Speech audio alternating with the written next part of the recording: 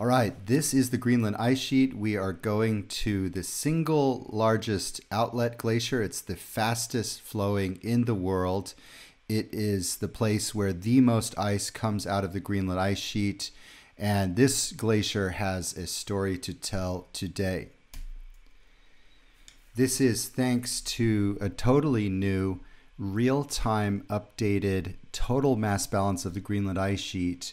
And here you see the 8 largest Greenland outlet glaciers, the tidewater glaciers, those glaciers ending in the sea.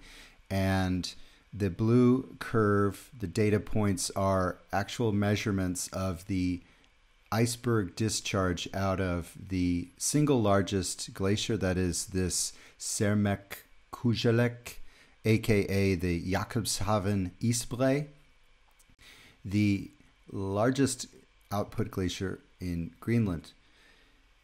Now, this glacier reached its record discharge, as you can see, in about 2012. This was the record warmest year, the record highest melt.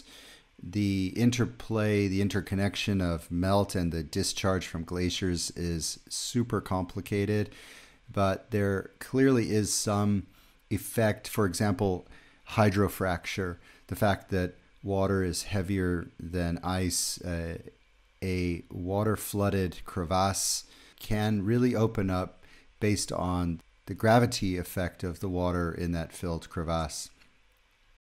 So as the climate is warming during the 2000s, the largest glacier here reaches its peak discharge, again 2012-ish. It reached its most retreated point in 2015. And then, as you can see, the discharge decreased for the following several years. And it's just in the last few weeks that we've realized that this glacier has increased its discharge, and its discharge is now rivaling the record discharge that it had in 2012-ish. We're talking 50 gigatons of ice per year discharge. That is the same as 50 cubic kilometers of water. And to put that into perspective, the city of Los Angeles consumes roughly 1 gigaton, 1 cubic kilometer of fresh water in 2 years. So this is 100 years of Los Angeles drinking water supply. So why has this glacier come back up to record discharge rates? What these images show is the front of this glacier has retreated back to near its record retreated position. And what happens when a glacier retreats is there is less flow resistance, and it can speed up. And we see at other Greenland glaciers that the flow upstream depends strongly on the front position of the glacier. An analogy is removing the cork from a sparkling wine bottle. Remove the cork, and the flow resistance that was there presented by the cork is removed, and the sparkling wine rushes out.